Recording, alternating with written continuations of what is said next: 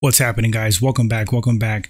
Let's talk about Fedor Emelianenko versus Mike Tyson in an exhibition boxing match. Yup, you heard that correctly. Fedor apparently wants a boxing match with Iron Mike, considers him a legend, and it would be an honor to face him. Stranger things have happened in the past. We've had some crazier matchups in the past. Who knows? This one may take place.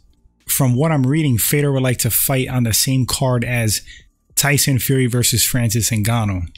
I think that's a good slot for this matchup, but I'm going to drop some honest opinions on this boxing match. Now, first, let me say that obviously this is a mixed martial arts channel, but I cover combat sports in general. Mixed martial arts is where my heart is at. That's my passion sport. And I've been following the sport since the mid-90s, maybe even before that. We're talking about Boss Rutan and Pancration days. Pride FC, that whole era. Shudo, etc., etc. So you can imagine I've been following Fedor's career since pretty much the start. Massive fan of The Last Emperor. I think he's one of the greatest to ever do it. He's the GOAT in some people's eyes. Some days I look at him and I think about his career and I'm like, yeah, that's the GOAT. Other times there's a strong case for John Jones, Georges St. Pierre. He's in those talks. Mike Tyson, also one of the greatest of all time in boxing.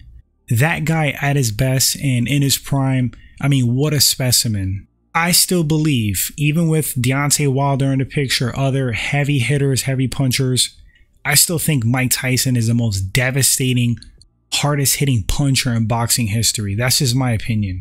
He was a combination of skill, speed, explosiveness, tenacity, aggression, just an absolute freak of nature, an anomaly in boxing. Now, both of these men are out of their prime. If Fedor were to compete against Mike Tyson in his realm in boxing, of course Iron Mike has the advantage. And anything can happen in a fight, anything can happen in a boxing match, something can land. Does Fedor still have power? Yes. If he connects on Mike's chin, could he put him out? Of course. Who do I think has a better, more durable chin at this point? I'm going to say Mike Tyson. I mean, I've never seen Mike Tyson's chin crack. Even when he was slowing down, when he lost those lopsided fights, towards the end of his career, I mean, let's say the Lennox Lewis fight, for example, he took a beating. It took a lot for Iron Mike to get out of there. And I just think the man has a granite chin. So present day, being older, I believe Mike Tyson would be more durable and have a better chin than Fedor at this point. Prime for prime, peak for peak, I still say Iron Mike has a better chin. But Fedor had a better chin back then. He had more recovery. Today, not so much. So if these guys were to compete in a boxing ring, barring Fedor landing some overhand right casting punch, his signature punch, which you would transition to takedowns with, but you're not going to have takedowns in a boxing match. Barring him landing a haymaker like that, man, I see Mike piecing him up. But is that a loss of Fedor? I mean, he's competing against one of the best ever to do it in their realm, Mike Tyson. It's an honor for him to compete against Mike in his world. I'm sure the payday would be freaking awesome. So if Fedor, gets this boxing match, I mean, I'm sure he's going to want to go in there and win. I'm sure he believes he could win. But if he loses, does he really lose? I mean, he'll lose some brain cells. That's important. Would I want to see this match happen? I mean, I've never really thought about it until today. But now that it's on my radar, I've been thinking about it. Even though I think it'll be possibly a massacre, Mike Tyson just brutalizing Fedor. I'll tune in. I'd rather see these legends just remain retired, enjoy the fruits of their labor, their career, their accolades. Two absolute legends. And I want to touch on how would a mixed martial arts fight go? Well, present day right now, of course you got to favor Fedor, especially if he uses grappling, throws, kicks. But you know what? That's still Mike Tyson. And even though he probably doesn't know how to check a leg kick, doesn't know how to defend against kicks, can't defend a takedown, wouldn't know how to get up, wouldn't know how to defend against submissions, I still think Mike Tyson can land something early on. That's still freaking Mike Tyson. But I would go with Fedor, make no mistake about it.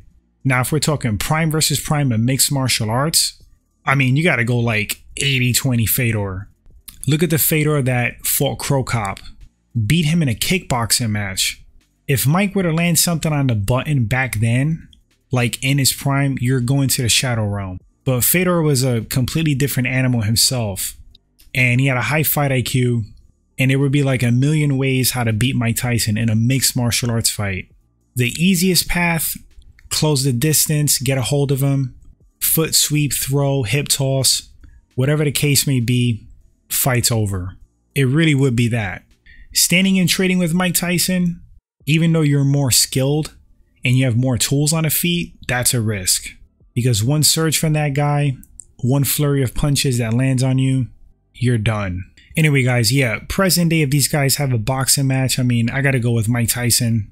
The guy's still looking explosive. He's still looking dangerous. He's still looking fast. The skill is still there. I feel like when he boxed against Roy Jones Jr., he took it easy on RJJ. Fedor's hands worked in mixed martial arts based on everything else he could do in the cage or ring. I just don't see Fedor having boxing skill like that. He would get beat up. But guys, let me know in the comment section, would you like to see Fedor versus Mike Tyson in a boxing match? Does it interest you on any level? And who do you have winning? Thanks for watching this segment, guys. Eager to see your comments and thoughts. Appreciate it. If this is your first time at the channel, you enjoy the content, consider hitting that subscribe button. Thanks so much, and I'll catch you guys on the next one.